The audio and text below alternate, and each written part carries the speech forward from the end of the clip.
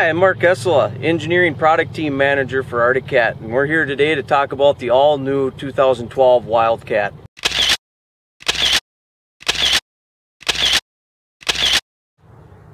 You know, another question we've been getting a lot lately is, what do you guys mean by exoskeleton frame? Well, take a look at the Wildcat as a whole. When you look at this, you see all this frame and it's exposed, and that's what we mean by the exoskeleton. But what is that exoskeleton frame made of?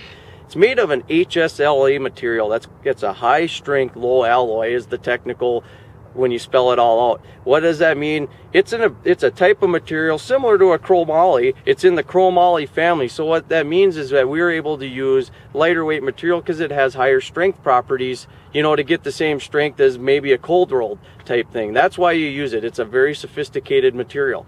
And that's what all these tubes and the top, the canopy are made of. You know, also noteworthy is how this exoskeleton ties into itself. If you look, there's lots of joints and it's spreading the loads out, you know, so this exoskeleton ties all the way into the front of the vehicle. So when you're hitting a bump or whatever, it's distributing the load through the entire frame. It's not just the front clip taking all that load. It's trying to spread it all out and distribute it. Makes your frame a lot more durable, a lot stronger. That's part of the beauty of the exoskeleton frame as well.